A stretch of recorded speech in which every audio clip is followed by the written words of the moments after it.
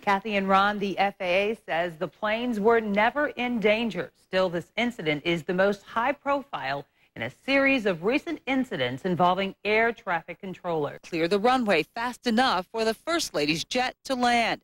So Mrs. Obama's plane was ordered to circle the airport before it landed safely. It's still not clear if the First Lady was aware of the situation. She has referred all questions to the FAA. The National Transportation Safety Board is gathering information about the incident, but Ron and Kathy, it has not decided whether it will conduct a formal investigation into this case. Okay, Cheryl, thank you.